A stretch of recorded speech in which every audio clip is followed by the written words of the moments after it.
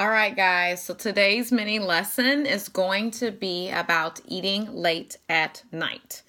So I know a lot of old school health coaches and especially a lot of personal trainers out there will say, cut off your meals at 5, no meals after 4, no meals after 6, no carbs after 4. That's a bunch of bullshit.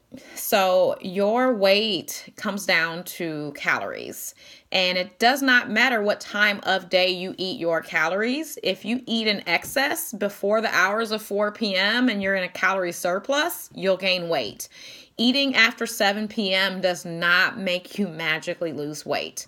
So your body, it gains weight by consuming extra calories. 3,500 calories equals a pound. So if after 7 p.m. you decide to have chicken breast on a salad, if that chicken breast and salad at 7 p.m. isn't 3,500 calories, it is not going to cause you to gain weight overnight.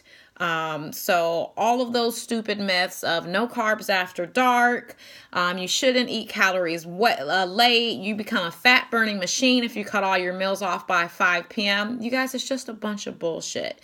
When it comes down to science and math and the numbers and nutrition, your body needs a certain amount of calories to do its functions every day: sleeping, breathing, thinking, eating, exercise, all of that jazz.